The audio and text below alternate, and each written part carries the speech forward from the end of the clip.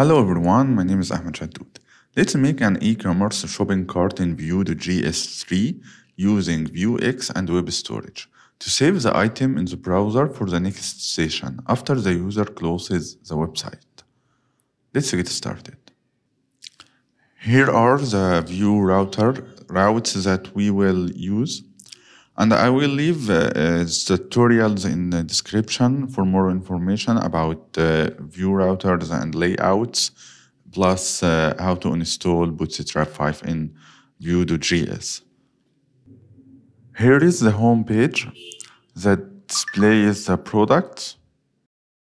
We have an array of product objects with ID, name, image URL, and the price to display. We need to install Vuex as a state management library for Vue.js. As you can see here, npm install Vuex at next-save. And we will create a store for saving the cart item. I have created a new folder called store and index.js file to put the store code. And as you can see here, I imported create a store from Vuex. And we have a state mutation action. Okay, let's add the store to our app. As you can see here, we imported the index.js file and we'll add it to the Vue app.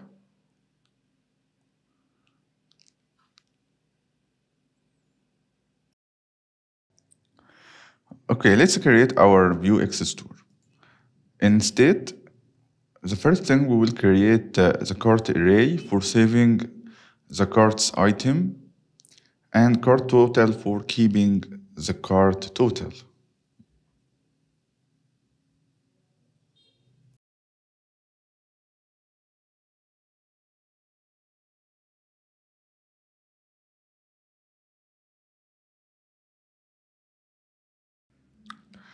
Okay, in mutation, we will create two functions, okay? The first one will be add remove cart for adding or remove items from the cart and calculating the total. And second one will be update cart for updating the item quantity and calculating the total after updating. So let's create our first function here. It takes the state and payload. Okay. The first thing in payload is to add, and this is Boolean. So here, if it's to add, okay, we will add the product to the cart array. And if it's false, not to add, we will remove it from the cart array.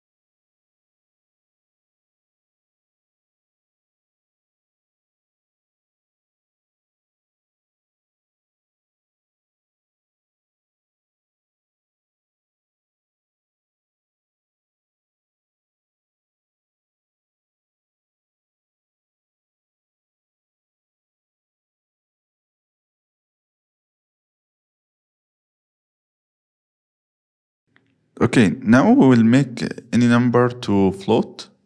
We'll parse float, as you can see.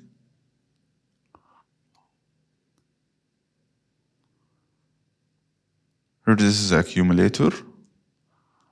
plus the product price multiply the quantity.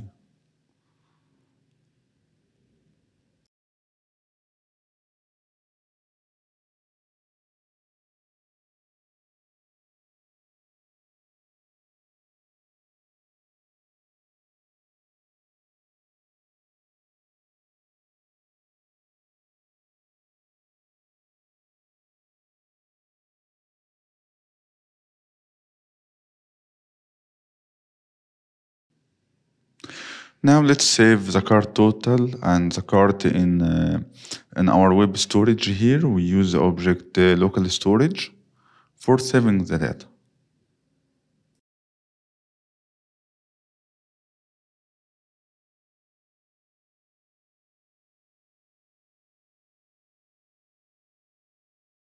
Then we can console.log the cart item and cart just for testing.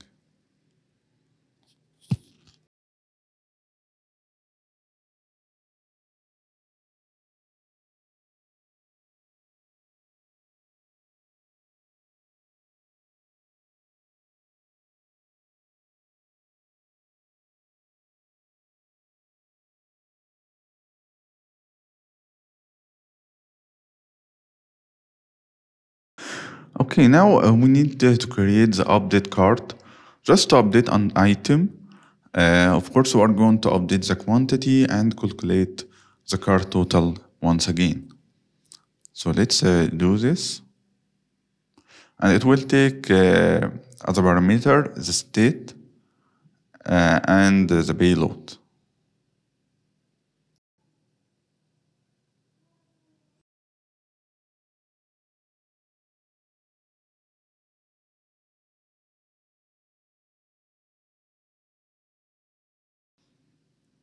Now we will find the item by the product ID in the cart array,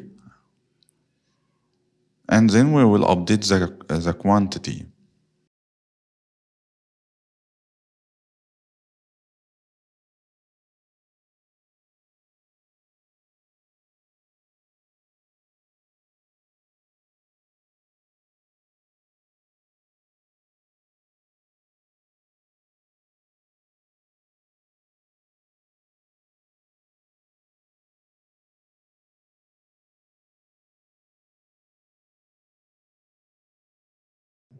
Okay, after updating the quantity, we will copy the calculating part and the saving part in web storage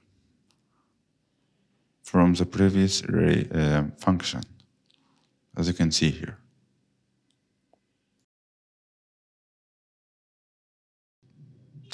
Add to cart button. We'll make a cart button component for adding and removing items. In addition to increasing and decreasing the quantity, we need to install Vue 3-Tostify package. Okay, and I will leave a link in description for a video that explains it all. Okay, but for now, for saving some time, let's focus on the component. Here, we use Bootstrap group input for creating add and minus buttons. And on click, we run add or remove function, with 1 for increasing quantity by 1 and -1 for decreasing quantity by 1. And we have limits that are maximum 10 and minimum 1, and we show a toast warning notification for that. So let's code.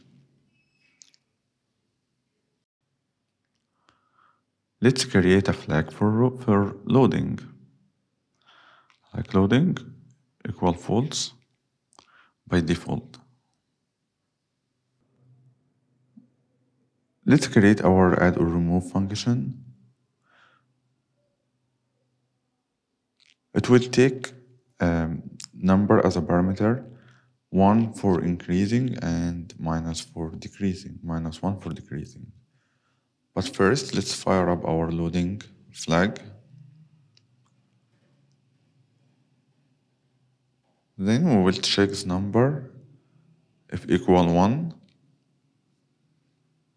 Okay, now we checked if the number equal 1. We need to check if we didn't pass the maximum, so this quantity should be less than 10.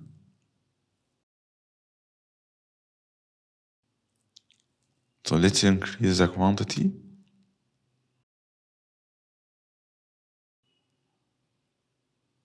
So this product quantity will be equal this quantity.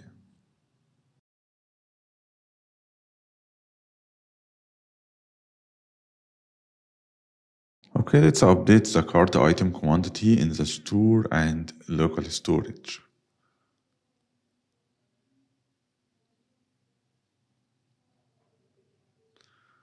Okay, await this store commit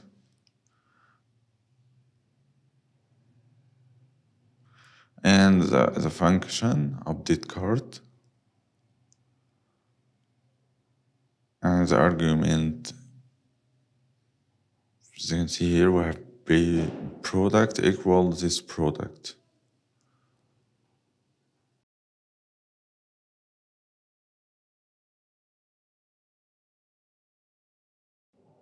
And finally, we will show a toast notification message.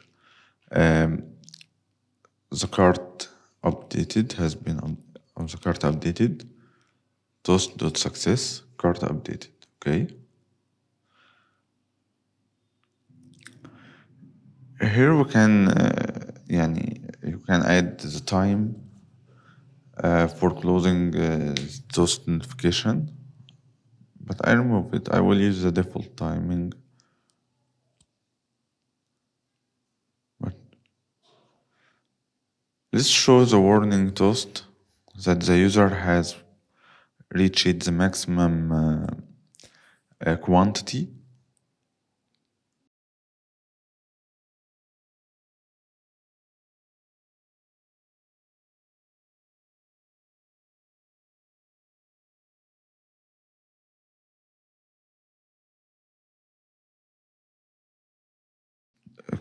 Okay, here is for add one more quantity or increasing the quantity. Let's decrease the quantity here. If the number was or is -1. Okay, here for checking if we reach the maximum or the minimum here, actually. Okay, actually it's the same code as increasing, but instead of the quantity, we increase the quantity, we'll minus the quantity by 1, but all the same, nothing new.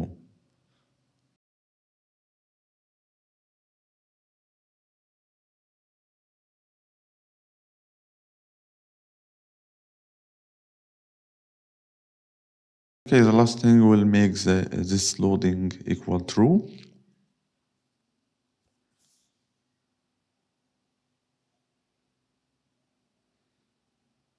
And in mounted, here this quantity equal this product quantity, okay, from the props.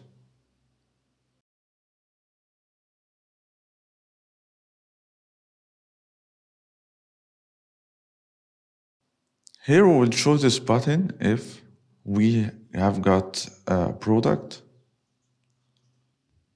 Okay, we will need to disable these buttons if the loading is true. Okay, and we will add the add remove function with minus for the -1 for the minus button and plus for the plus button, +1. Now let's code the cart button component that will show everything. This is the component we will call in the product cart. As you can see here, this is a bootstrap button. Here with a flag to add or remove and item array.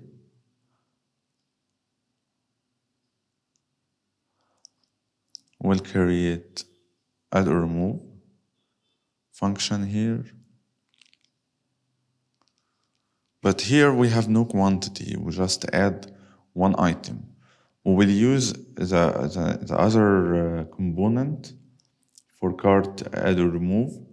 This component just for increasing or decreasing the items. But here we just add one quantity. And we'll show the plus and minus button. Okay, let's call the function from the store add remove cart with the payload product and to add.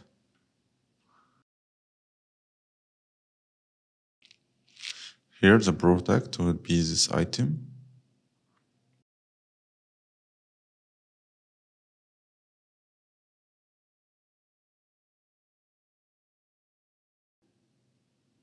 And to add will be this dot to add.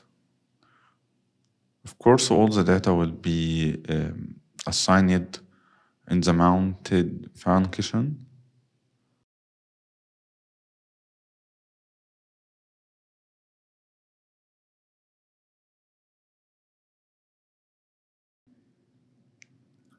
Okay, let's make a toast message.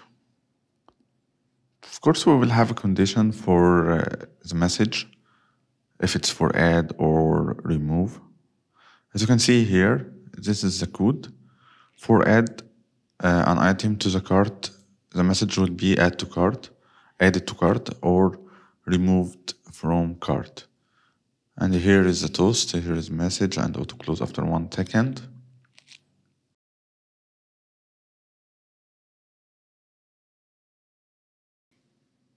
And here let's change this to add to toggle. So next time when we press button, undo the action we have done. For example, if we add an action, if we click the button again, we'll remove the item from the cart. So here in mounted,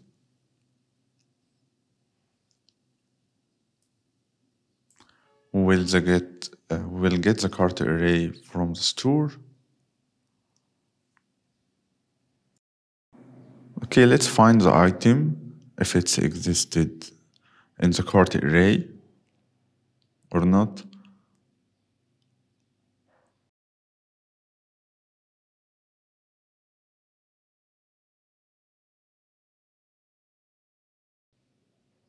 Here we check the ID, the product ID from the props.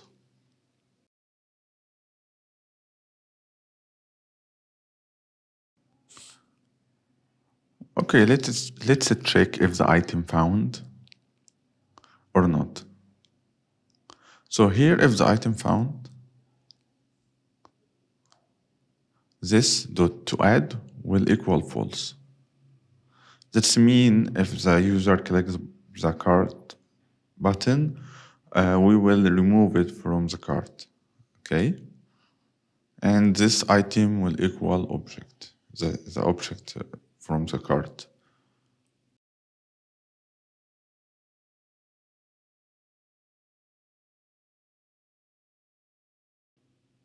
If it's not found, so this item will equal this dot product from the props. This is to add item. Here it's a mistake, I would change it. It should be this dot to add equal true. Okay, here.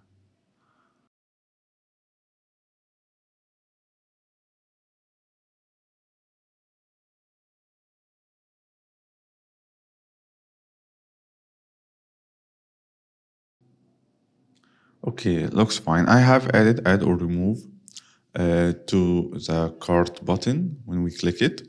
Here the add and remove component will be displayed if it's not to add. Okay, let's use the cart button here in the home page. This is a product card. Okay, we are looping the products, and this is a button, as you can see, the using, and we imported the button. Okay, let's run the server and test it.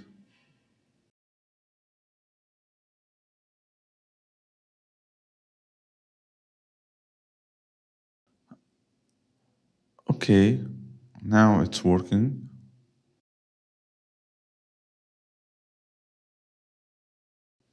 And I just refreshed the page. See if the local storage working.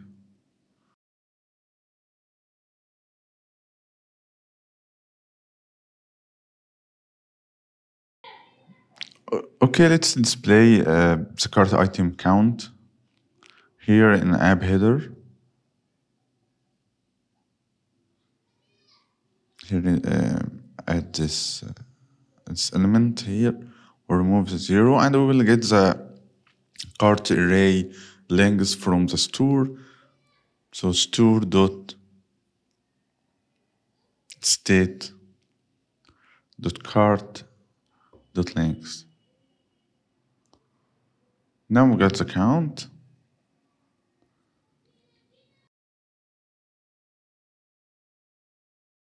We are going to display the badge above the cart icon when there is a length, when the length bigger than 0 or greater than 0.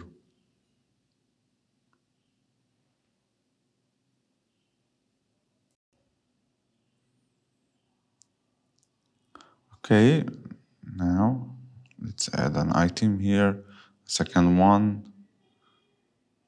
Yeah.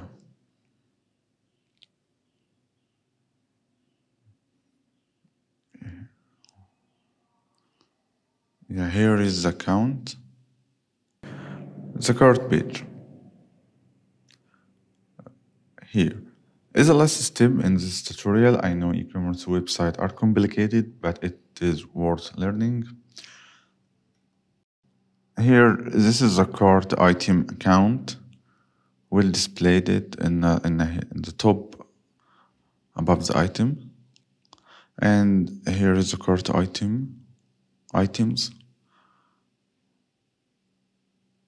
As you can see here, we show an image and the name, and we will pass the product to cart, add, remove for increasing or decreasing the quantity, and then we get subtotal and total here. So let's go to the page here.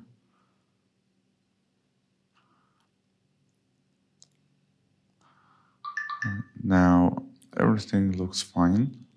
Here is the function for removing the item directly. As you can see, to add is false. So that's all. Thank you for your watching. I hope that was useful for you. So please like and subscribe. Bye bye.